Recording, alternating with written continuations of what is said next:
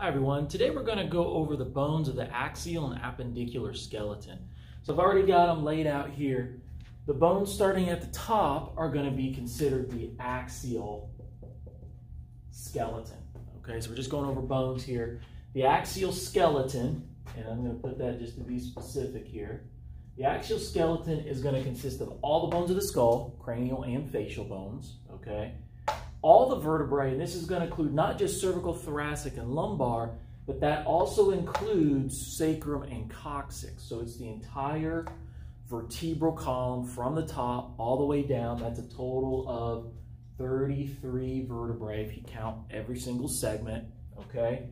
It includes the sternum and ribs, right? So we're talking the entire, rib cage, okay?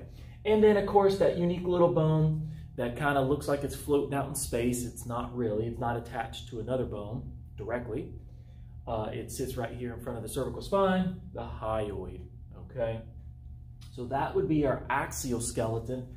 What makes up the appendicular? This would be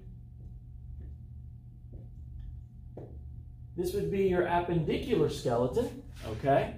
It's going to be all the bones of the upper extremity, right? So we're talking all the bones in your hand, wrist, forearm, radius ulna, right?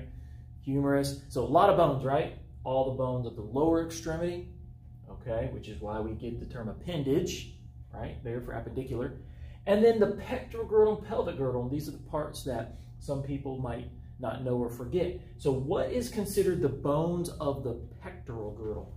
Those bones are going to be the clavicle and the scapula. So those two bones are still considered part of the appendicular skeleton, even though they kind of look like, because they attach to it, they kind of look like they're part of the rib cage, which they're not, okay?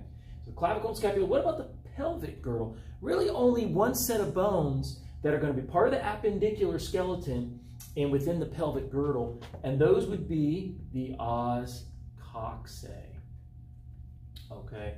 That's plural, so there's two of them. The two os coxae, which are made up of three parts, ilium, ischium, pubis, those bones, right, which make up part of the pelvis, okay, would also be within the appendicular skeleton. So just a short video on that to show you what two categories of bones we're talking about here. Look for another one soon. Good luck at studying.